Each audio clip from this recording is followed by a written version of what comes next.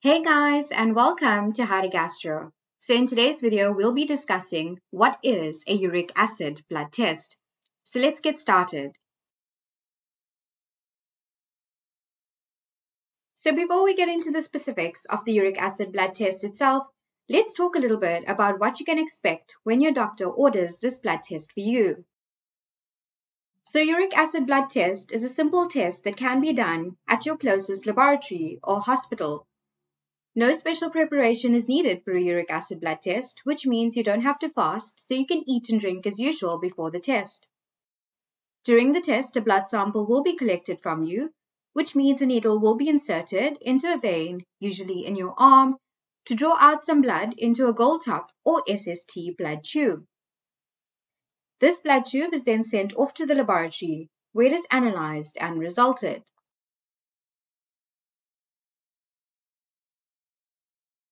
So what is uric acid? Uric acid is a chemical compound that is a byproduct of the breakdown of purines, which are found in certain foods such as red meat, seafood, and alcoholic beverages, especially beer. And it is also produced naturally by the body itself as well. So uric acid is normally dissolved in the blood, filtered out by the kidneys, and excreted from the body through the urine.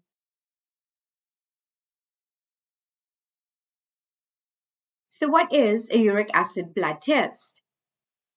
So a uric acid blood test measures the level of uric acid in the blood. It is most commonly ordered by doctors to help diagnose and monitor conditions related to abnormal uric acid levels in the body, like in cases of gout or kidney stones, or to assess how well the kidneys are functioning in terms of filtering waste products out of the body.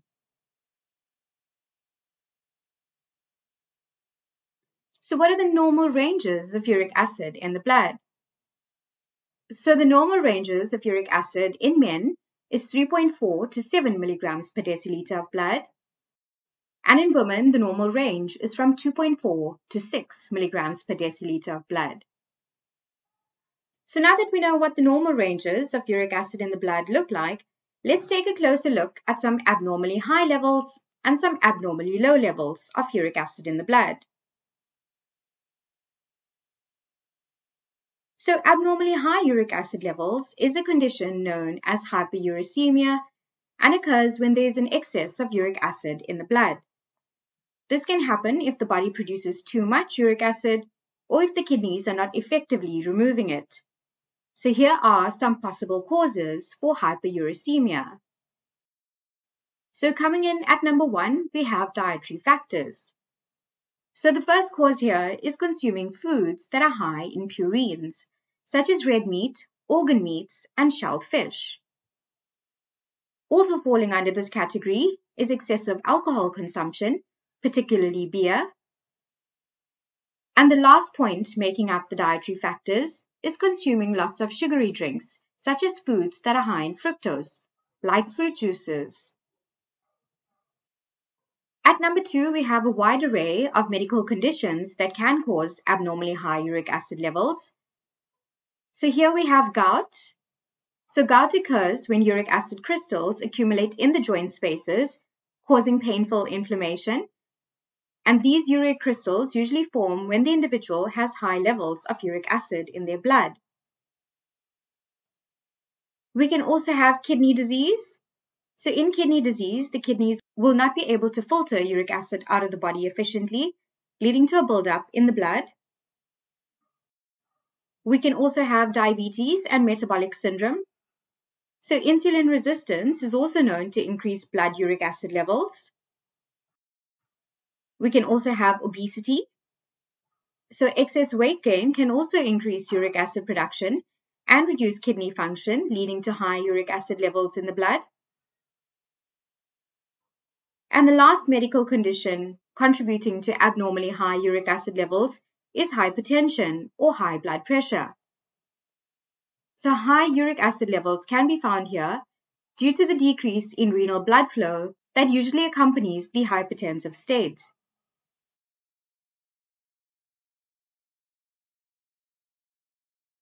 So continuing with causes for abnormally high uric acid levels, at number 3 we have the use of certain medications.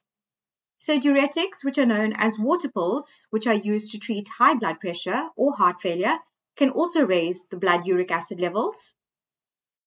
We can also have chemotherapy, which causes high uric acid levels, as cancer treatments can increase the breakdown of cells. At number 4, we have genetic causes.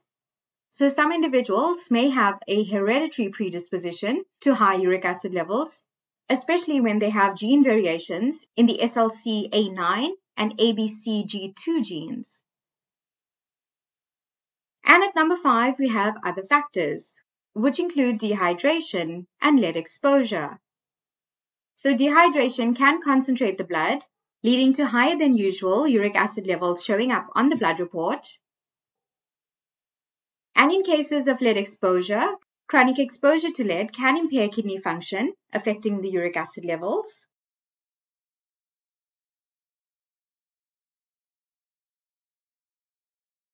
And so moving on, let's talk a little bit about abnormally low uric acid levels in the blood report.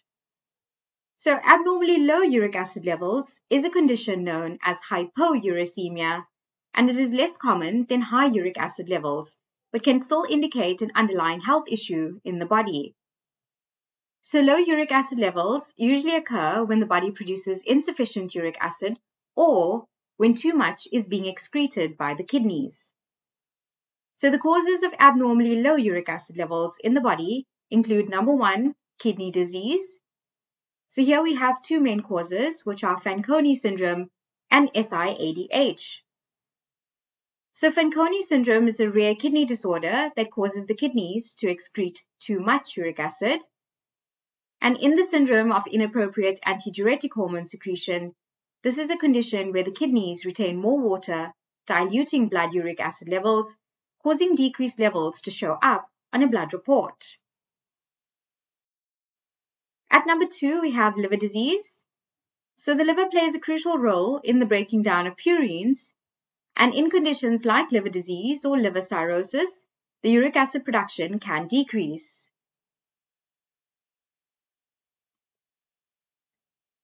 Continuing with causes for abnormally low uric acid levels, coming in at number 3, we have genetic conditions, which include xanthanuria.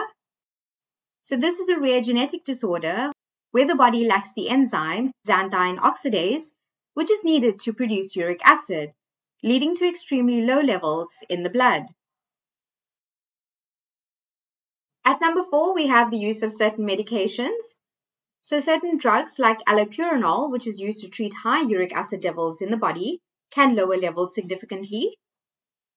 We also have estrogen-based medications, which are included in hormonal therapies, which can sometimes reduce the uric acid levels in the body. And then we have some diuretics or drugs that is used in cancer treatment, such as uricosuric drugs, which can promote uric acid excretion, leading to lower levels in the blood report.